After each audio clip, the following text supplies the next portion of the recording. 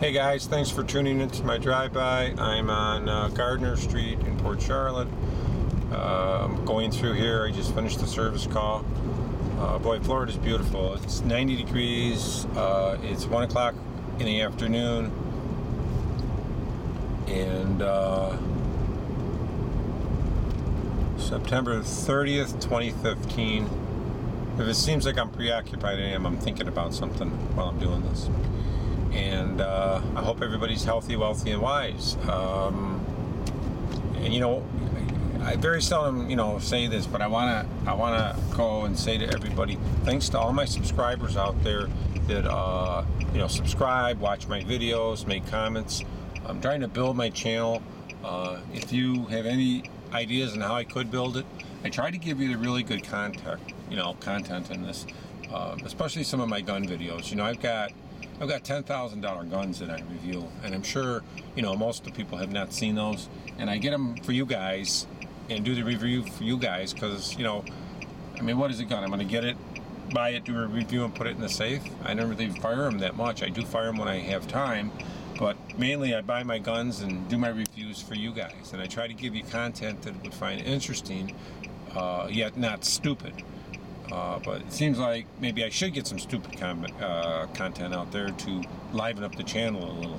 But if you have any, suggestions, let me know. So anyway, without ado, let's go ahead and, when I do my drive-bys, I just discuss things that I would be thinking about as a regular person. Be driving and on my way to work or something, and I think of a subject, I just bring it up and I start talking about it. Most of these are my opinions. A lot of it's facts. Things that I've observed throughout my life. I'm 60 years old. I've been around the merry-go-round a few times, and I wanted to bring up a subject on guns, and I want to bring up guns. It's worthwhile having a lot of them. Purposeful or whatever. And I have to bring this up. There's some people got 10 safes. I know one guy. Literally has a safe which is motorized in the back of his office. It holds probably a few thousand guns. He presses a button and it's got like bookshelves that fold out. He's got a lot of guns. I would say it goes along with being like Charleston Heston fan. That many guns. He's got just thousands of guns, okay? And, I won't even put a price. Probably hundreds of thousands of dollars in guns. And, does he shoot them? No. He mainly buys them and collects them. He's got probably one of every, of the Arsenal firearms that they make. He's got one of every, the first guns they made, like serial number 001. And different colors and everything. So he's got a lot of guns. And he's got Colts and SIGs and everything. But it brings back to the subject, how many guns are too many? How many guns are enough? So that's, the subject of this drive-by. I had a lot of guns at one time. Quite a few. All they really did was sat in the safe. And I looked at it, I'm not a big target shooter, or I don't shoot competition or something like that. I don't do that. So the amount of guns that I need are limited. So I will go and say, maybe once a week I will go out and shoot. And having all those guns, I had to have ammunition for every one of them. And then when you shoot them, you got to clean them all the time.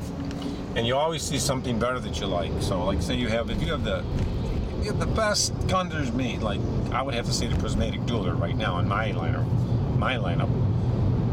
Then you see a beautiful SIG and you're going to want to buy it. Or you see the new polymer gun coming out, that one 1911, you're going to want to buy it just to have it because it's kind of neat. So you always see something else and something better. So there was a few people out there talking, saying, why buy one high-end gun when you can have 5 semi-high guns with not low quality but mid quality, and you have more guns. And they're absolutely right. If you have a $4,000 gun, you have that one $4,000 gun. But if you had $4,000, you could probably buy 8 low-end guns, or you could buy 4 high-end guns and really have 4 nice guns, you know, or just buy 1 or 2 and put the rest of the money away. So, you know, and I can understand that. I can understand that totally now. Before, I never really thought of it that way. But also, there's a lot of people that, you know, just maybe are collectors. So they'll just, I mean, I like reviews. I mean, the meat of the reviews I like. When I'm doing a review, or when I want to watch a review, I like to see a review. If somebody's reviewing a gun, I like them to take the gun apart, okay? You know, I like to see them, oh, isn't that a nice Silverado over there? That's a nice truck. I've been to trucks for a long time. What kind of rims he's got in there? That's a nice looking truck, ain't it? That's nice. Blacked out windows, nice Silverado. A little bit of money, but it's a nice truck. Got a trailer hitch on it. Let me angle this a little bit better so you get a better view, so you're not looking at all the traffic. But anyway, so, you know, having multiple guns would be cool, but having too many would be ridiculous. But of course, that's up to the end, you know, up to you guys. You can't shoot them all, and then when you end up dying, you can't take them with you either. So myself, I would rather have a few selected really nice high-end guns than a shitload of them. Okay. But if you're somebody that doesn't want to get a high-end gun, yeah, you could buy 4 or 5 guns for the price of one high-end gun. You know, I'm right now trying to thin down the herd a little, and I'm going to probably keep my prismatic dueler because I really like it. That's like an unusual gun. But I might sell my Nighthawk. If I sell my Nighthawk, with that, I'm going to put some of the money aside, and I'm going to buy, like, you know, I've always liked the Smith & Wesson Performance Center ones. And if they have an all stainless steel one with the lightning cuts on it, I think that's a really good looking gun. I wouldn't mind buying that. I mean, that would be a nice one that I would add. But I think that'd be pretty cool. Then I have my prismatic dueler, and I'd have that one. You know, I just like the way that one looks. I could even buy 2 or 3 of them for the price that I could sell it. But as long as I can get, I got to get a minimum, a certain amount of money out of it. And if I don't get money out of it, it's just going to sit, and I'm just going to keep trying it. Don't be the right person that comes along. They'll spend the money. I was the right person that bought it, so there's another right person out there would buy it that has the money, that doesn't want to grapple with me. But yeah, I wanted to bring that up, and that's just, you know, how many guns is enough? You know, I'd like to know. I mean, what do you think? You know, what's ideally? Should you have, you know, like maybe 2 pistols, 2 revolvers, and 2 rifles? You know, should you have, you know, I mean, what is the answer?